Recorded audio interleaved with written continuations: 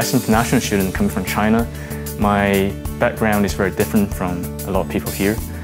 But what encouraged me a lot is the community here in informatics is very international and very inclusive. We have a really good community here in Appleton Tower, and they're always helping each other out.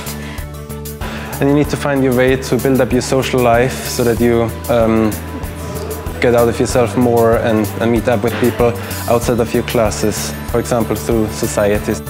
In the year that I was a master's student here, we founded the society only for master's students, so for postgraduate students, and that kind of gave us all a platform to talk to each other and to meet and to actually talk about how much work this one assignment was, or just about like getting to know each other.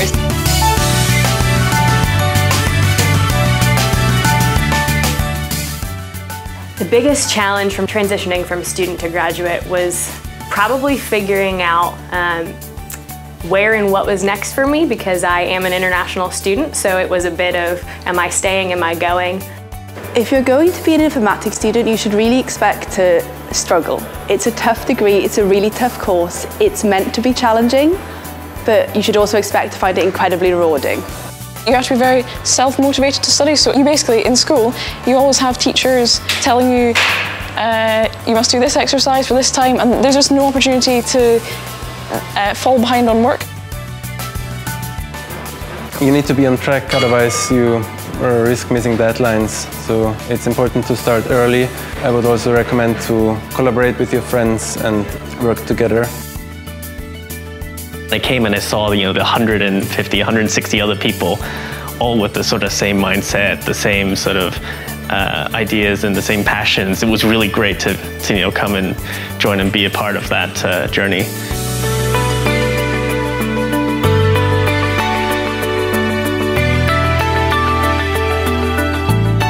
The biggest challenge of starting second year for me was that we don't get taught a programming language anymore. In first year we get taught how to do Java, how to do Haskell.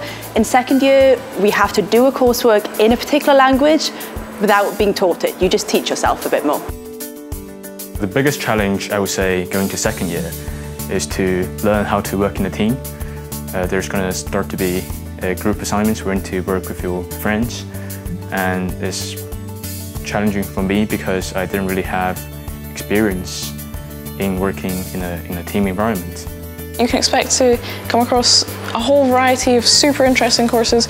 You can expect to have to work hard but have fun at the same time. Even if your project, you're getting stuck, the project isn't working, there will be a point where you break through, you solve the problem, and it's an amazing feeling. There's certainly a quite big jump in terms of expectations we have of students, but I think that the nicest things is getting to choose your courses and doing the things you really love. The biggest challenge starting year 3 was basically, I knew I would be, the graph of difficulty would be going like this. I had to spend many hours in the lab just working constantly, but because my friends were there with me, helping me out, and they were always there.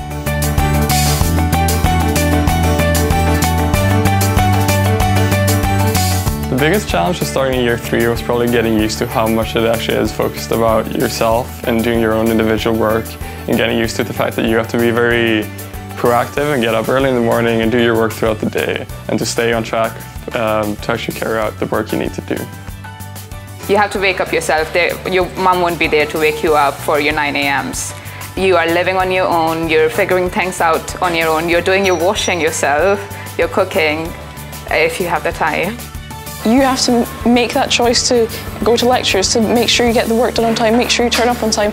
In university, you're sort of put right into the center of it all, and you have to deal with all the challenges yourself. Whereas in high school, there was a lot more support from the teachers as well as the other staff.